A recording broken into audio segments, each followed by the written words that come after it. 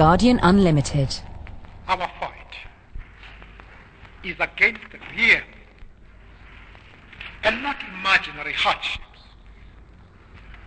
or to use the language of the state prosecutor, so-called hardships. Basically, my lord, we fight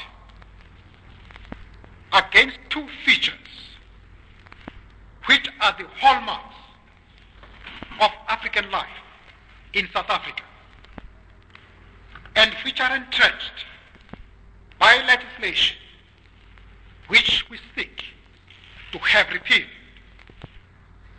These features are poverty and lack of human dignity. And we do not need communists or so-called agitators to teach us about these things. South Africa is the richest country in Africa and could be one of the richest countries in the world. But it is a land of extremes and remarkable contrasts. The whites enjoy what may well be the highest standard of living in the world, whilst Africans live in poverty and misery.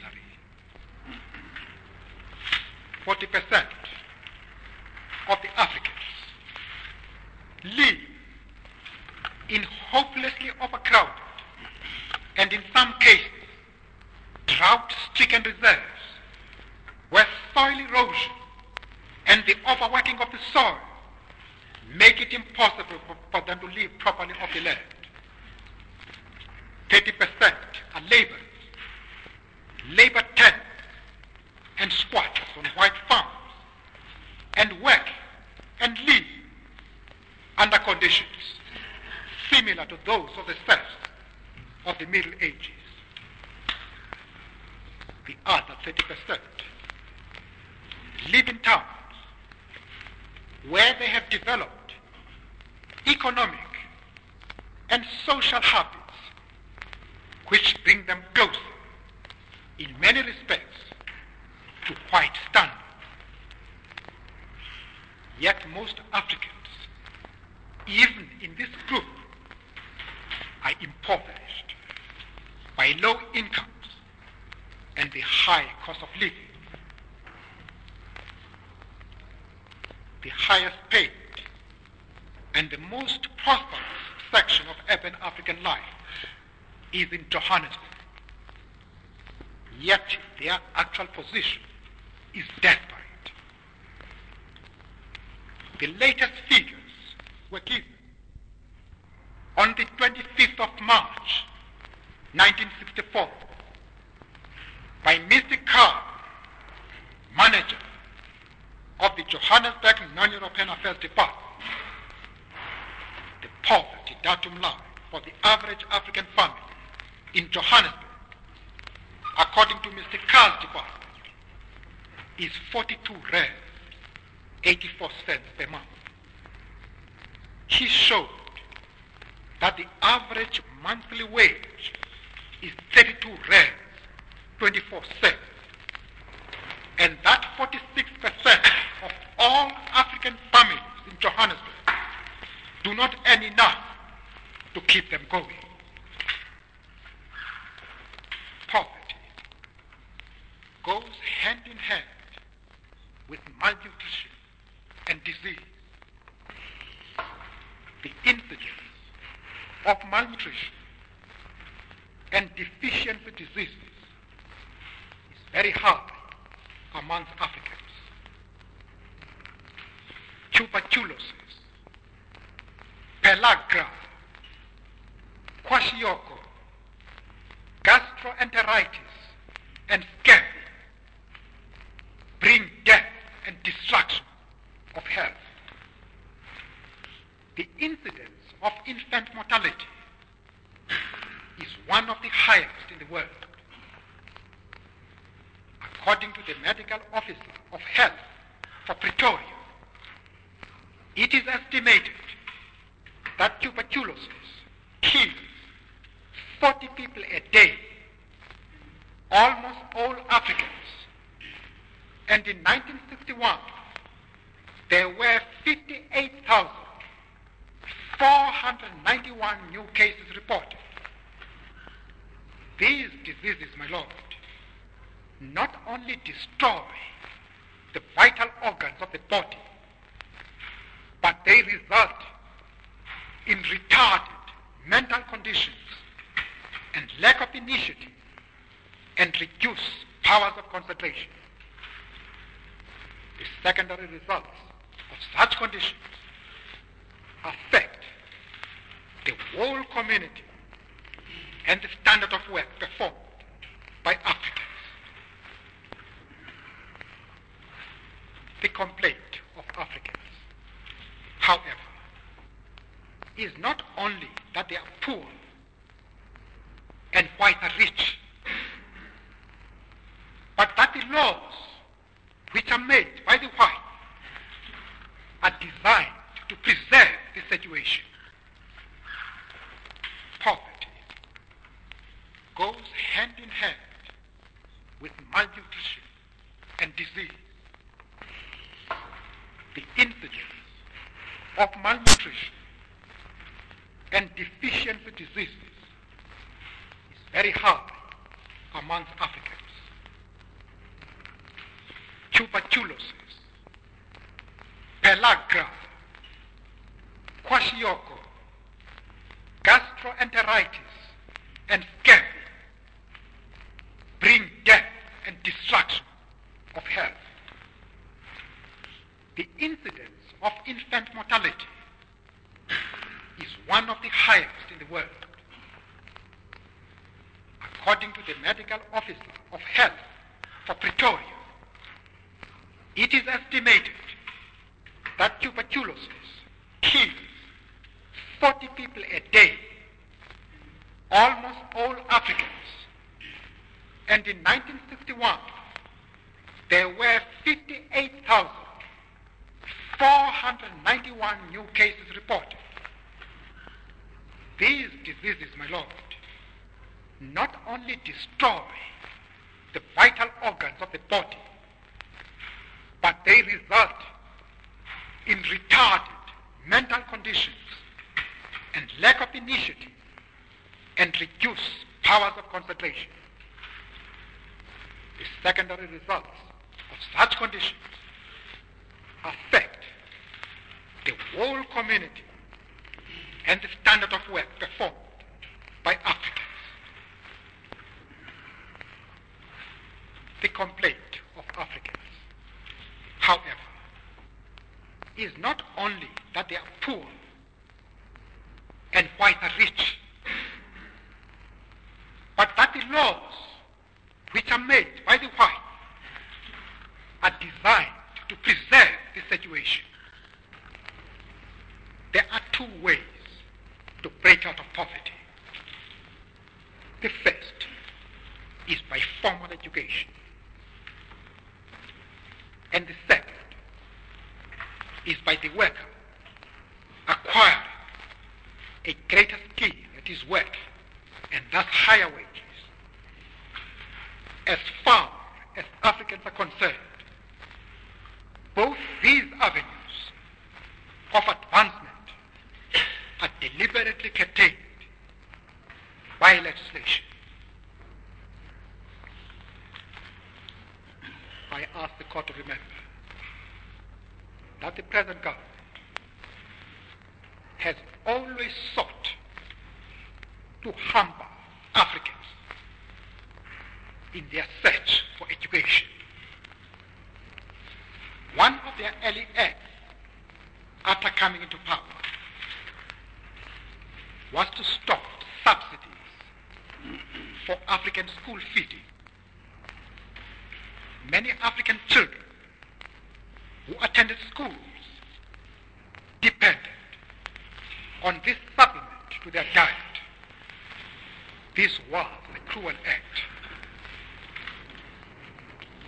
There is compulsory education for all white children at virtually no cost to their parents, be they rich or poor. Similar facilities are not provided for the African children, though there are some who receive such assistance. African children, however, generally have to pay more for their schooling than whites. According to figures quoted by the South African Institute of Race Relations in its 1963 journal, approximately 40% of African children in the age group between 7 and 14 do not attend school. For those who do attend school, the standards are vastly different from those afforded to white children. In 1960-61, the per capita government spending for African students at state-aided schools was estimated at 12 rand 46 cents. In the same years, the per capita spending on white children in the Cape Province, which are the only figures available to me, was 144 rand 57 cents. Although there are no figures available to me, it can be stated without doubt that the white children, on whom 144 rand 57 cents per head was being spent, all came from wealthier homes than African children, on whom 12 rand 46 cents per head was being spent.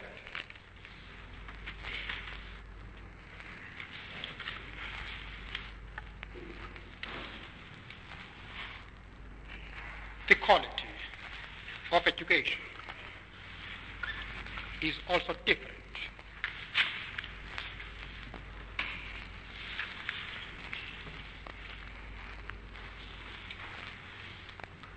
According to the Bantu Education Journal, only 5,660 African children in the whole of South Africa passed their junior certificate in 1962. And in that year, only 362 passed matric. This is presumably consistent with the policy of Bantu education, about which the present Prime Minister said during the debate on the Bantu Education Bill in 1953, when he was Minister of Native Affairs. I quote, "When I have control of native education, I will reform it so that natives will be taught from childhood to realize that equality with Europeans is not for them. People who believe in equality are not desirable teachers for natives.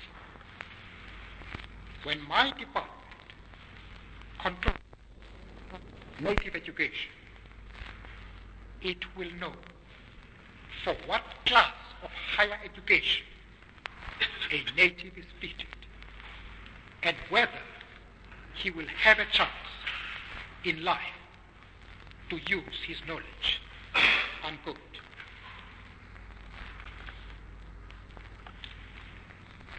The other main obstacle to the economic advancement of the African people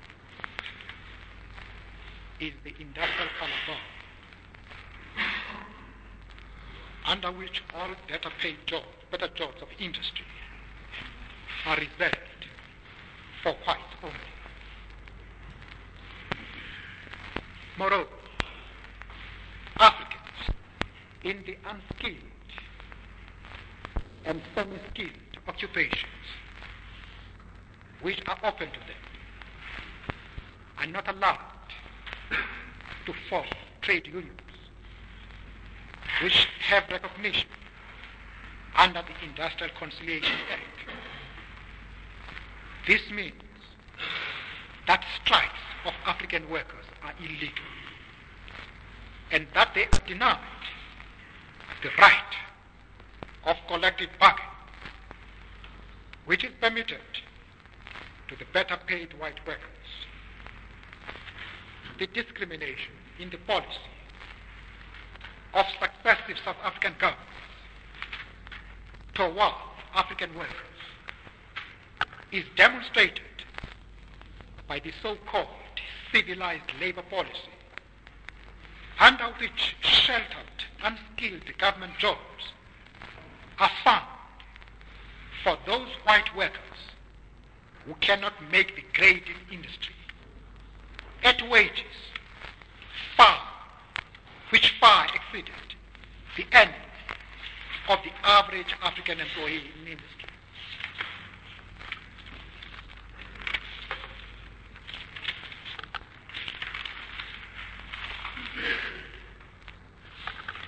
The government often answers its critics by saying that Africans in South Africa are economically better off than the inhabitants of the other countries in Africa. I do not know whether this statement is true and doubt whether any comparison can be made without having regard to the cost of living index in such countries. But even if it is true,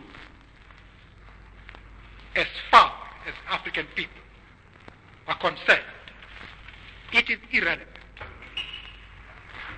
Our complaint is not that we are poor by comparison with people in other countries, but that we are poor by comparison with white people in our own country, and that we are prevented by legislation from altering this imbalance.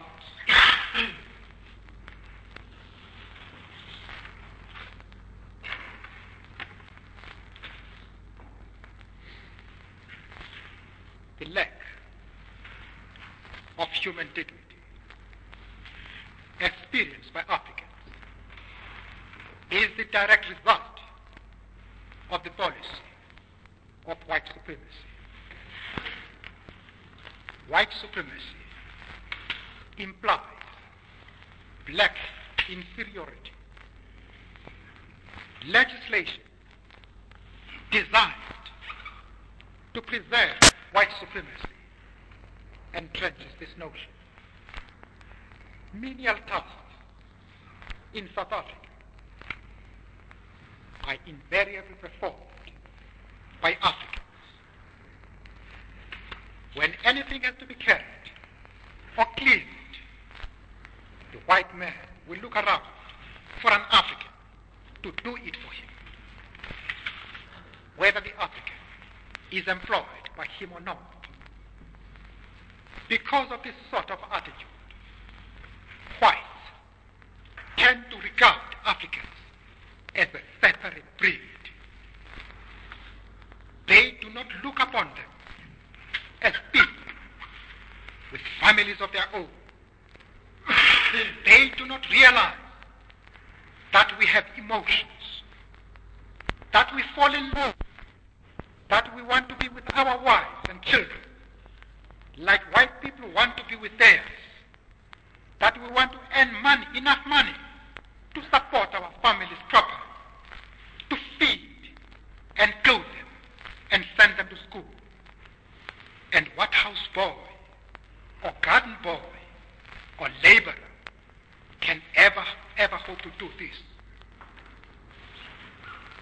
pass laws which to the Africans are among the most hated bits of legislation in South Africa, render any African liable to police surveillance at any time. I doubt whether there is a single African male in South Africa who has not at some stage had a brush with the police over his past. Hundreds and thousands of Africans are thrown into jail each year under past laws. Even worse than this is the fact that past laws keep husband and wife apart and lead to the breakdown of family life. Poverty and the breakdown of family life have secondary effects. Children wander about the streets of the township because they have no schools to go to, or no money to enable them to go to school, or no parents at home to see that they go to school, because both parents, if there be two, have to work to keep the family alive. This leads to a breakdown in moral standards, to an alarming rise in illegitimacy, and to growing violence which erupts not only politically but everywhere. Life in the township is dangerous. There is not a day that goes by without some body being stabbed or assaulted, and violence is carried out of the townships into the white living areas. People are afraid to walk alone in the streets after dark.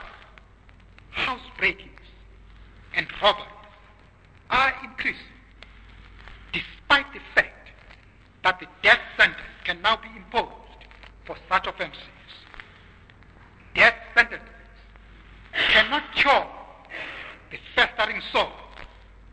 The only cure is to alter the conditions under which Africans are forced to live and to meet their legitimate grievances. Africans want to be paid a living wage.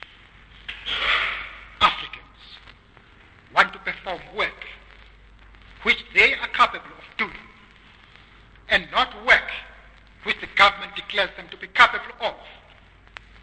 We want to be allowed to live where we obtain work, and not be endorsed out of an area because we were not born there.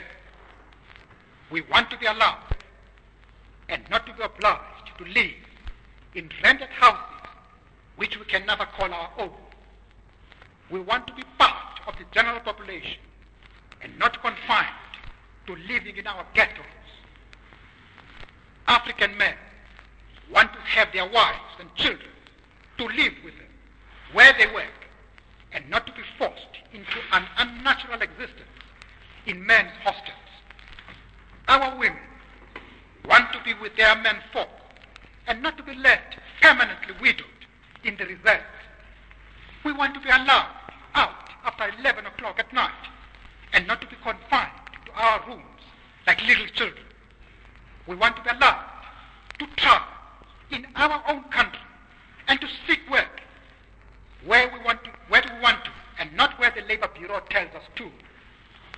We want a just share in the whole of South Africa.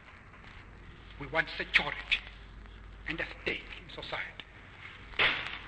Above all, my Lord, we want equal political rights, because without them, our disabilities will be permanent. I know this sounds revolutionary to the white in this country, because the majority of voters will be Africans.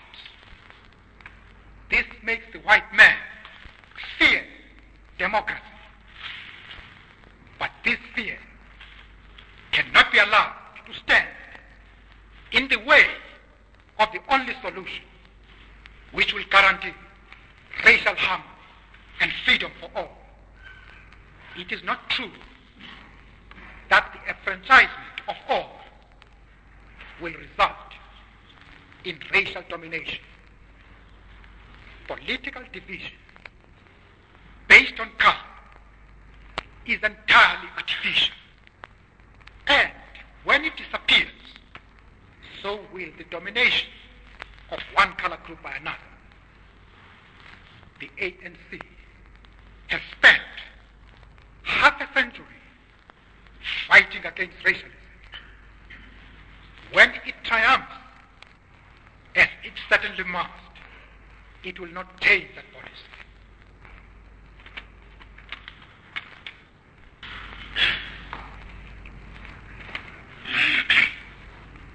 This, then, is what the ANC is fighting. Our struggle is a truly national one. It is a struggle of the African people, inspired by our own suffering and our own experience. It is a struggle for the right to live. During my lifetime, I have dedicated my life to this struggle of the African people. I have fought against white domination, and I have fought against black domination. I have cherished the idea of a democratic and free society in which all persons will live together in harmony and with equal opportunities.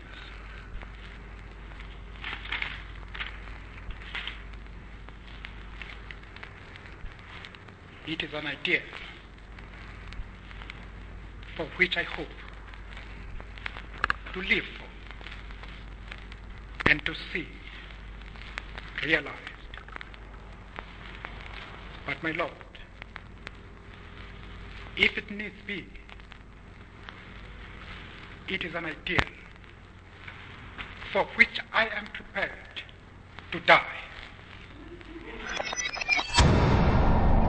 Guardian Unlimited.